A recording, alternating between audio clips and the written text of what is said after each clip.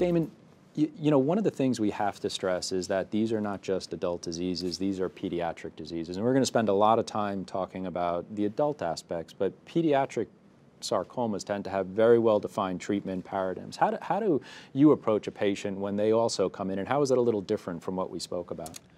So I do think that the strengths of the pediatric oncology sarcoma community and the strengths of the adult sarcoma oncology community do work well together. And when we have an unusual patient, like say a 60-some-year-old patient who has a neck mass and is ultimately found to have alveolar rhabdomyosarcoma, a disease that peaks in the teenage years. In those kind of cases, one could be dogmatic and say this is how we would treat a teenager. However, one who primarily treats teenagers doesn't have a really good understanding of how to treat a 61-year-old and the how toxicities and tolerabilities scale to that age range. And so when something like that happens, when there's a pediatric cancer happening in an adult, and an advanced, not a young adult, an advanced adult, I certainly would have multiple members of our team involved. But this is when the diagnosis really does matter a ton. And so this went from a small, round, undifferentiated cancer, and we've talked about how heterogeneous the diagnoses are.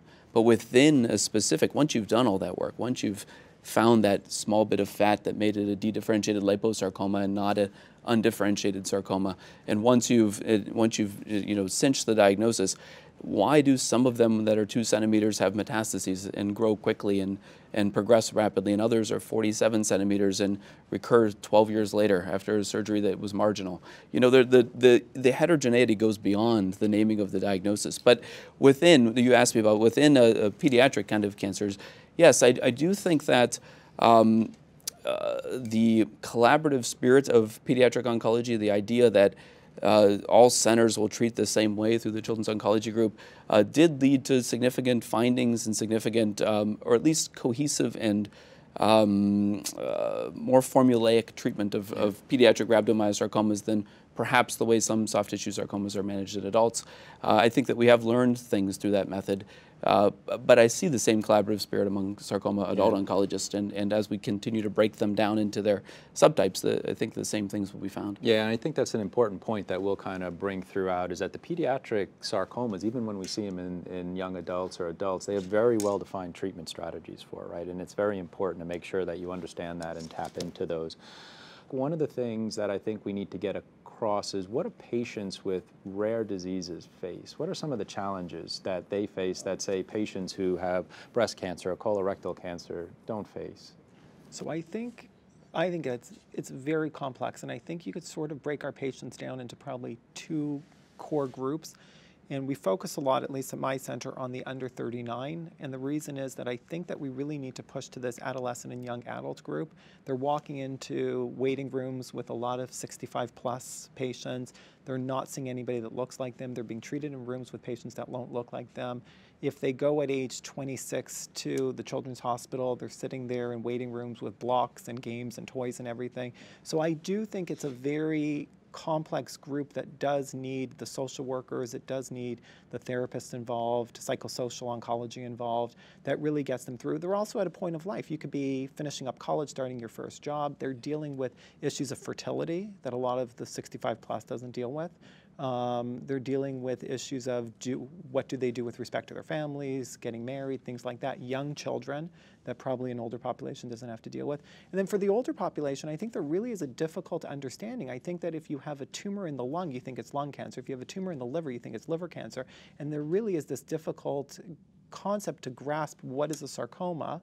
No one else they know ever has this. And I think to really show up and have something very rare is very scary. Yeah. Even if the prognosis is very good, it still is this non-entity. They're referred often into an academic center because they're being told by someone they don't know what this is. I've never treated this. I don't know that when we round on patients and everyone says, oh, there's such an exciting case, I would never want to be an exciting case because it's really only exciting for the physicians and never exciting for the patient.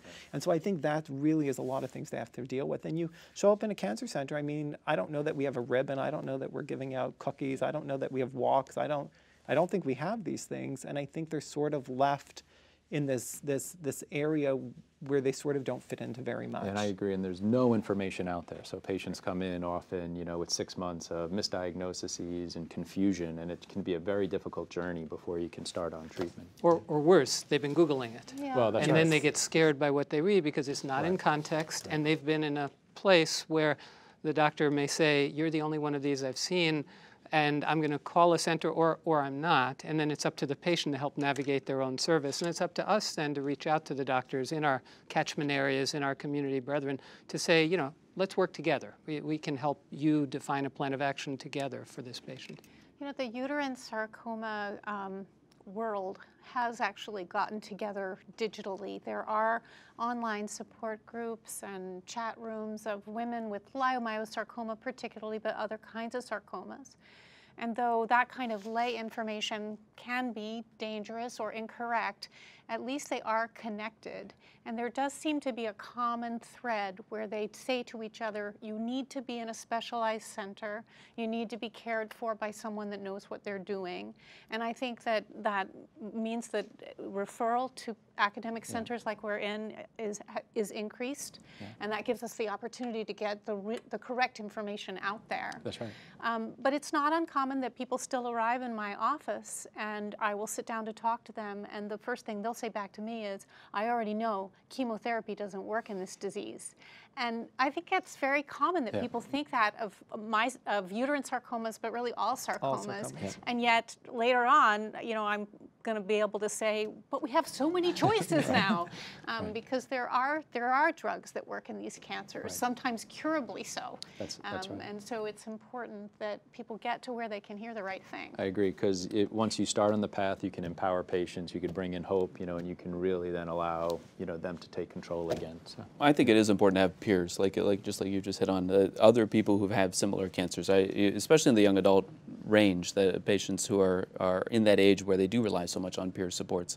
I've had patients who say, not only do I want someone with my diagnosis, but also in the left arm, and also, in proximal and like this, all this was preferably between 8 to 10 centimeters, really detailed, but you can find them. And there are organizations that exist around the country to do things like that. And there are certain things that even the best social worker just can't do because they haven't been there. Yep.